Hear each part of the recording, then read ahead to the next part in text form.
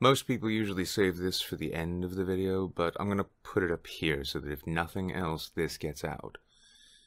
If you or someone you know is considering self-harm or suicide, there is help available.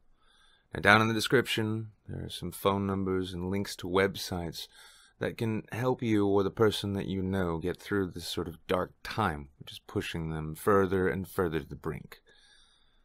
Help is out there and it's worth taking, because the people who are left behind are the ones who suffer the most. And nobody wants to inflict that kind of pain on the people that they love. So again, if you or someone you know is considering self-harm or suicide, please check out the relevant links and phone numbers below. There are resources available at your disposal 24/7. The help is there, so take it. So I suppose let's get on with this. If you can keep your head when all about you are losing theirs and blaming it on you, if you can trust yourself when all men doubt you, but make allowance for their doubting too, if you can wait and not be tired by waiting, or being lied about, don't deal in lies.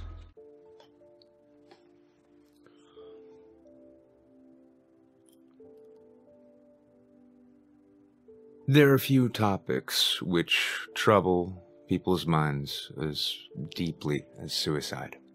Now, philosophers, for instance, have been considering and pondering the morality and the justness of this forever. Even back as far as Epicurus, who was most widely known for espousing a sense of a philosophy which said that the best path to a good life is good friends, good food, not quite hedonistic, but to live a good life. Yet even with this, it was sort of thought that if a person is living a life so devoid of pleasure, so wrapped in misery, that their right to end their own life and their own suffering is something that is completely just. And this was something that Schopenhauer even picked up and ran with later on down the line. Camus was famous for saying that the central and singular most important question when it comes to human philosophy is that of suicide. So we've been thinking about it quite a lot. And in this day and age especially, when we see that in some cases and in some places, suicide is the first or second leading cause of death among certain young people. When we hear MRAs and the like talk about how male suicide is an epidemic that's going unaddressed. All of the ways in which we approach the topic itself remains one which people oftentimes have a great deal of trouble thinking about and talking about, especially if they themselves are going through a dark patch. Now, one of the most common things we hear when the discussion of suicide is brought up, at least in our modern contexts, is that it's a selfish act. And this is very much true in a number of ways. Now, the first time I was ever really made aware of what this reality to suicide really is, it came years ago, back in 2007. Now, years before that, when I was 17, I moved out for the first time, renting a room with some friends in one of these 3-family apartment buildings. On the 3rd floor above us lived a man named Chip, who we all came to be friends with. He was a bit of an odd bird, though, rather eccentric and most definitely a manic sort. The highest of highs some days, followed by perhaps a week of this dreadful black pit of despair where he just dwelled. And there were substance abuse issues as well, beginning with pills and graduating later to heroin. His drinking was no help either. Now, most of this was largely spurred from a whole range of personal pains and traumas which plagued him and really haunted him every day of his life. Now, in 2007, 2 of his nephews, who were good friends of mine even to this day, and we go way back, a pair of brothers living together in a lovely apartment in Midtown Manchester. Now, the elder of the 2 at the time carried a .357 Magnum as his carry piece. It was a beautiful gun, too. Wood handle, blued overall frame and cylinders. And to it there was a curious mechanism failing. I don't know if it was something he did or just something had broken, but the chamber itself, the cylinder in the center of the gun, wouldn't spin unless it was pointed straight down. So cocking it at a normal level would just cause the hammer to go back on what was probably already an empty chamber. Now, one night, the 2 brothers are hanging out at this apartment. One is in his bedroom, sorting to some personal business. The other, the elder, is in the living room watching TV. Now, he placed his gun on the table, took out his rounds, and placed them in a small wooden bowl at the center of the coffee table. At a certain point in the night, though, their uncle arrived, and walking in, looking, I'm told, rather depressed and disheveled, walked to the table and picked up the gun, dropped a round in the chamber and closed it, pointed it straight down, pulled the hammer back, rotating the chamber. He then looked to his nephew and said, "Hey, watch this," and proceeded to put the gun in his mouth and blow the back of his brains out. The younger brother fled into the room real quick and began naturally freaking out at the sight of his uncle dead on his floor, his blood and brain matter sprayed on the walls. The older of the two, who I to this day will regard as probably the coldest and most stoic man I've ever known, calmly calls 911, requests an ambulance, and even tells them to take their time as he could see that his uncle was very plainly dead. Now, a week or two later, the elder brother came to stay with me for a while and was crashing on my couch, and we'd spend most of our evenings playing video games, watching movies, and just drinking beer. I noticed, though, during the time he was staying with me, he really didn't show any signs of grief. He was his ordinary self, witty, charming, active, and alive, always thinking about what he was going to be doing the next day. It was one night while we were sitting around drinking that I asked him if there was anything he wanted to talk about, maybe to express some grief, which I hadn't seen him do at all.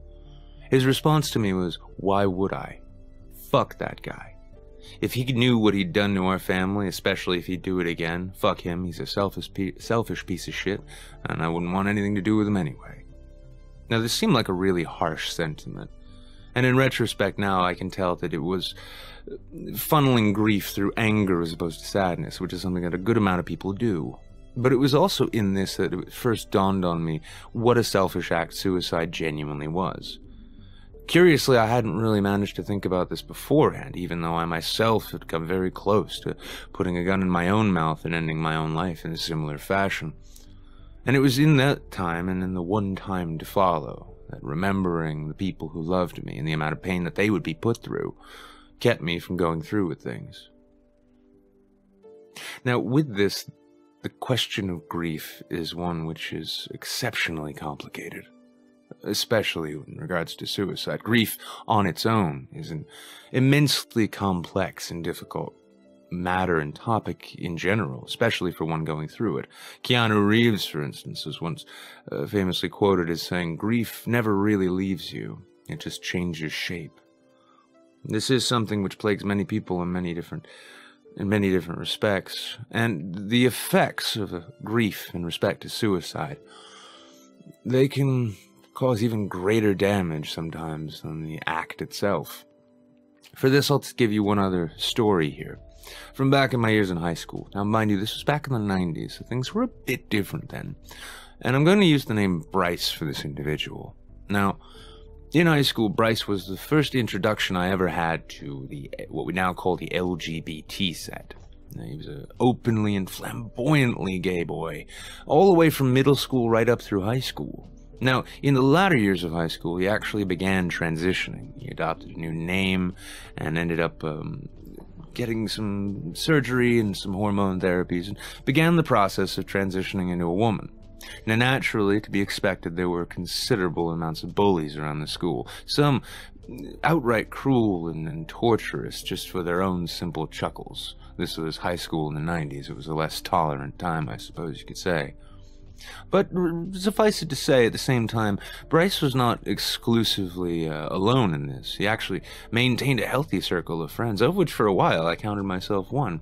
To be honest, probably one of the funniest people I've ever known. But as I would come to learn later, much like Chip and much like many other people that I would know who would unfortunately go down the dark road of ending their own lives, those smiles were oftentimes just masking a deep well of pain. Now, it was after high school, some years after high school, while still transitioning, that I would find out that Bryce, who was going by a different name then and identifying as female, hanged themselves.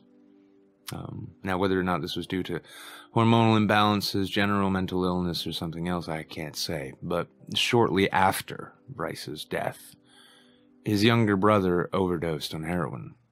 Now, whether or not that overdose was just a simple accidental overdose, or if it was an intentional effort to end his own life, which he too struggled with severe depression, again, I can't say.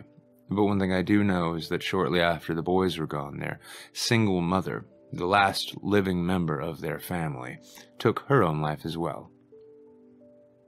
It is a tragedy that is almost as poetic as it is horrific. But this entire family is gone. Gone, rooted largely in the grief over the loss of another. And the reason that I bring this up is because the nature of grief surrounding suicide is something unlike anything else.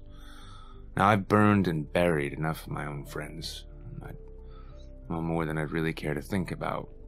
And the causes of death were widely varied, with only a couple suicides involved. Everything from sickness and accidents up through manslaughter and even murder. And with each of these, the grief was processed differently, due to either the nature of the relationship I had with the person before, or the circumstances and ways in which they left this world. For those who died of illness or in accidents, for instance, there was a definite sadness, but a strange sort of understanding that these things just happen. As senseless as they could seem, they were not the actions of a person. No decisions were made in these cases. Something terrible simply happened, and someone died as a result. In the processing of the grief, coming to understand this reality, the reality to our mortality and everything around it, well, it's part of the process. It's part of the processing of the grief and the pain itself. Now, even still in cases where deaths were caused by other people, such as in the murder of Amy Riley, a former roommate of mine from 2002, even within her murder, there was still at least a source, a cause, a readily identifiable methodology, pathology that led to her death. Now, hers was unfortunately an exceptionally brutal murder. But even then, having someone to point to and blame, understanding what their motivations were, even though they were horrible, still allowed for the death to feel like a final matter in a greater sense. The processing of the guilt, of whatever feelings of guilt or grief that may have been attached and associated there, were again aided in their processing by the ability to fully understand what it was that occurred. As horrible and unnecessary as it was, it made that kind of sense. This is not something we get with suicide, typically. Typically, when one takes their own lives, even if they leave behind an encyclopedia of a suicide note explaining their reasoning, those closest to them still won't be able to fully understand. They won't be able to fully grasp what it was that caused them to go that far, and even if they do, they'll still spend the rest of their lives wondering if there was something else they could have done. If there was a way in which they could have prevented it. Maybe they needed to spend more time with them. Maybe they should have called. Maybe they should have written. And all of a sudden, the death of a good friend lands in their own lap thanks to their own mind. Again, this isn't universal. But our inability to process and fully grasp the experience that might drive another person to kill themselves, especially when they were close to us, and especially when our grief wells around inside of us with more question marks than final full stops, as it was. It eats away at you. I know because it's happened to me many times. And this is the nature to this beast. Those who suffer most as a result of one taking their own lives are not the person who's taken their own lives. Their suffering is over. That's usually the point. But it's those around us. Those who are sort of denied the ability for closure because they never really know if there was something more they could have done. That, plus the loss of someone that they love, and the realization that this person who they love so dearly was in such pain for so long, and perhaps they weren't even entirely aware of it. These sorts of things linger. The reality to what Reeves said in relation to grief never really leaving us and just changing shape, you could think of it also as a whole. If you've ever lost a person who is close to you, you know that it feels like a piece of you has been ripped out, that it's gone. There's a hole somewhere in you, in your spirit as it was. And that it was filled by them, but it'll never be filled by anything else because that was their space, that was their place to be. And in that hole never really fills in, no matter how they go out. Granted, it'll get filled in over time, feel more like a little divot in the ground rather than a hole to sink your foot into, but it's there, and you feel it, and you know it. And rather than it being just something that you get over and move past, it's something that lingers inside you forever. The pain and the grief and the loss, the mourning that you experience, it stays with you. It gets softer. You become accustomed to it, perhaps, but it's always there. With suicide, that hole has less of a chance to ever be really filled in. That grief will continue to change shape, but oftentimes it won't really soften. Granted, people will get on with their lives, and they'll remember their friend or their family member, their loved one or their partner as they go forward, but nothing will ever entirely be the same. And their ability to grieve and move on is greatly hampered by the reality of what went down. Suicide is indeed a selfish act, but it really mustn't be looked at so scornfully, really. Because oftentimes, all that's needed for many people is a reminder that they are too loved to be able to take themselves out in such a way. It's a required thing that people be reminded from time to time that they matter to others, and that no one in their life or outside of it would be in any way well served by them taking their own lives. Now, I've produced this video for a number of reasons. It's one I've been wanting to get to, because it is a pressing topic, and also given the fact that it is a hot question on YouTube, which isn't normally something that I go for, but given the nature of how it's come about, with Logan Paul finding a corpse in the woods, and then after taking substantial public relations flack, turning around and trying to use his platform to raise awareness about suicide and suicide prevention. Now, for the one thing I will say in regards to that is that I couldn't, while watching that video, wonder if maybe it's more of a PR move than a genuine awakening on his part. But whether or not Logan Paul is using his platform to raise awareness just to look better in the eyes of YouTube and salvage what is left of his career, or if it's a genuine, heartfelt effort to raise this awareness, either case, it's a good thing, I would say. More people need to be made aware of the nature of suicide and how it is, in many senses, an epidemic in many parts and in many cultures and communities. But moreover than that, and more pressing, to be honest with you, the reason I finally came around to making this video is that there are those amongst you who I know. There are those amongst my own circles of friends in the real meat world here. And even myself, not too recently, but recently enough to warrant it, have found themselves battling ideation. This is the thinking of killing oneself, imagining it. And I know, even now, there are numbers of people who are struggling and suffering through this. And to those people, I would say, firstly, get the help that you need. But beyond even this, and perhaps most importantly, don't forget about those who love you. Because they will be the ones to suffer the most. And no amount of your own thinking that they'd be better off without you is going to change that fact, because I can tell you flat out and right now, no one in your life would be better off if you were dead.